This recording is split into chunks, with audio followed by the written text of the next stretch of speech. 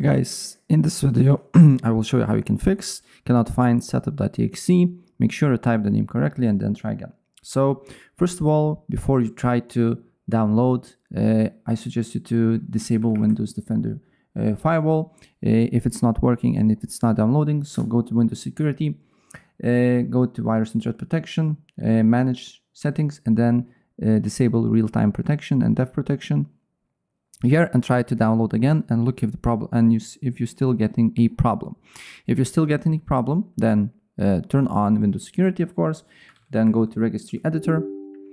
Then what you need to do next is to go to HK local machine, then you need to go to software, then you need to go to Microsoft. As you can see here, you will see all the path here.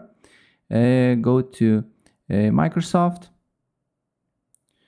and then once you're on Microsoft, go to Windows NT, current version. Then here you will see image file execution options, and then under the file execution options you should see Setup.exe. So what you need to do here is to right click on it, then delete it, and then restart your computer, and your issue should be solved. So yeah, that's basically it.